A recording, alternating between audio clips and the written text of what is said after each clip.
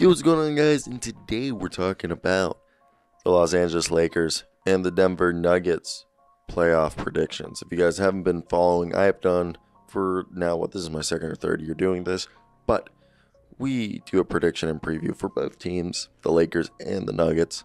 We'll tell you why these teams are good, what their strengths are, what their weaknesses are, what they need to do to win the series, and what they need to avoid to lose. Then I'll give my prediction in the last 2 or 3 minutes of the video on who I think will win, but I will also say who I think will lose but still have a chance of winning. Like, I give both teams the benefit of doubt winning. Like, I give my prediction on who I think, but I will be like, the other team still, if they do this or this happens, that they can still win this. So let's get right into it and talk about it. We get the Lakers, who fought from the play-in to the conference finals. This is a rematch from the bubble conference finals. Then you got Jokic and Jamal Murray, Aaron Gordon, Kentavious Caldwell-Pope, Bruce Brown, baby, Michael Porter Jr. All right, Jeff Green and Christian Brown, as that's the Nuggets. And guys, I've been championing the Nuggets all year. My girlfriend's from Colorado. She went to Valor, and she's from Highlands Ranch. And I've been a Nuggets fan for the last 4 years since dating her. And before that, I always loved Jokic. So, I've not been one of those people who've been like, oh, the Nuggets are overrated. No, I think they're one of the most underappreciated teams in the league. And I have to also give the Lakers the benefit of the doubt that Rob Pelinka did an amazing job building this roster. I mean, we see LeBron James, Anthony Davis, Austin Reeves, D'Angelo Russell, Dennis Schroeder, Rui Hachimura, Jared Vanderbilt, Lonnie Walker as the main guys, with a little, Troy Brown Jr. and Malik Beasley sprinkled in there. But it's been impressive for what the Lakers done. It's also impressive what the Nuggets have done without getting the respect or credit they deserve. So let's talk about it. Let's start with the Nuggets, and we'll still talk about the Lakers as well. We're literally giving both sides equal opportunity. Now, when I look at a team like the Nuggets, the starting lineup is going to be KCP, Michael Porter Jr., Aaron Gordon, Jokic, and Jamal Murray. Off the bench, you're going to have your sixth man, Bruce Brown, who's arguably one of, if they're not their best defender. Then you're going to see some Christian Brown, another great defender, Jeff Green, a great all-around player. And that's going to be the main guys. I mean, I know we've seen a little bit of Reggie Jackson, Payne Watson, DeAndre or Jordan. Again, expect that to be limited. It's really this team's rocking with an 8-man rotation. Jeff Green and Bruce Brown go in for KCP, Michael Porter Jr., Jamal Murray, and Aaron Gordon. I know the big argument is that they don't have a true backup center. And I don't think that even matters, because in the minutes that Jamal Murray goes off the floor, Nikola Jokic goes off the floor, Aaron Gordon or somebody else just goes and plays center and they play stretch. Now, this team is averaging 116 points a night. They're only giving up 106 right now in the playoffs. And their rim protection, you could say, is their weakest point on their defense. But this is a team that their defense is still really good, and they're a great rebounding team. They're hitting the three-point shot really well. I mean, they're not blowing you away in the volumes, but they're being incredibly efficient at shooting at 38%, getting to the free throw line. All around, this is a very, very even squad. And for them to win this, they just got to keep playing their game.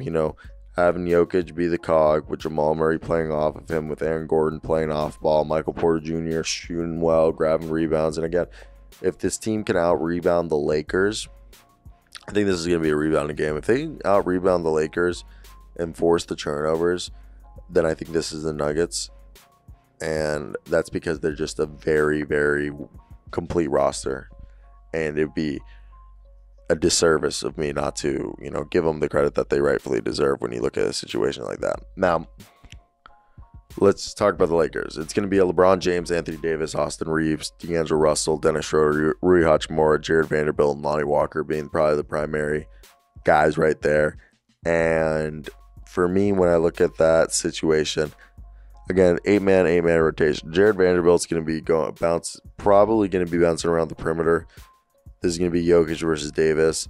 I mean, I want to see how Davis holds up against Jokic. I mean, you got, look, LeBron and Davis are averaging. LeBron's averaging 23.5 a night. Davis is averaging 21 a night. You got yourself Jokic out here averaging about 30.7 a night so far in the playoffs. 26 points a night from Jamal Murray, 13 from Aaron Gordon, 14.5 from Michael Porter Jr., 12.5 for Bruce Brown, 10.5 for KCP. In comparison, that's, again, I told you the Nuggets are averaging like 115.8 points a night while giving up like 106, while the Lakers are averaging 112.5 and giving up 107. So again, Nuggets, statistically speaking, win the battle right there. But, the Lakers have some scoring punch. They got, LeBron, like I said, 23.5. AD, 21.5. You got 15.5 from both Reeves and Russell so far. You're getting like 11.5 from Rui. You're getting 7.5 from my man Dennis Schroeder. And, Locke and Walker over the past few games been on fire. But what this team is good at, they're the best rim protection team. They're the best interior defense team so far this playoffs. They're a team that is getting to, their opponent field goal percentage, which is basically like what their opponents are shooting against them, is 42%, which is the best in the playoffs. Like, they're arguably the best defense in the league, and they're probably in the playoffs. And they are probably, statistically speaking, and they're probably, what they're going to do is this 2-layer defense that they're doing. They have that Jared Vanderbilt and LeBron James, Lonnie Walker, Dennis Schroeder even out there, Austin Reeves, the first layer of defense, which is perimeter, and then their second layer of defense, which not, they kind of have Anthony Davis doing this Rudy Gobert effect where he's a vortex, but he's athletic enough to make up for the plays of truly guarding 1 through 5. And I think that's where it's getting difficult for a team like, in my opinion, the Nuggets will, because I really think for the Lakers to win this, they have to contain Jokic with whatever that means. Either have him have an inefficient night, but this is really going to be Jokic versus Davis. And I think, again, the Lakers sidekicks outside of LeBron Davis, Reeves, Russell, Schroeder, Hachimura, Lonnie Walker, whoever, Jared Vanderbilt, all need to take turns, having a good scoring night to continue to help their team be able to play well. So I think there's a lot of,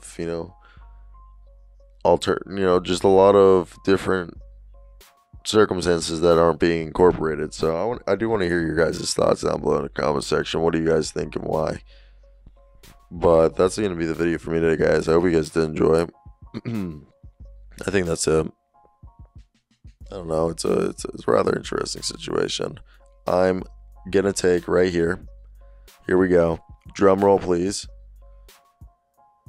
Because I don't want to bet against LeBron James just because that's like a terrible thing to do. But at the same time, I don't want to disrespect, the Nuggets. Because the Nuggets, for them, they need to be able to break the 2-layer defense that the Lakers are playing, which is that, perimeter with the drop coverage, the kind of that, Davis is doing, which is going to be relying on Jokic. But not just Jokic, but the guys who will be kicked out too when Jokic gets attacked. Will those guys be able to play and, help Jokic out? And I want to say yes, but I think this is truly going to be a 7-game series. It's going to be a coin flip. Like, I really don't know who's going to win this. I'm going to be honest. I don't know who's going to win this. I think this is a 7-game series.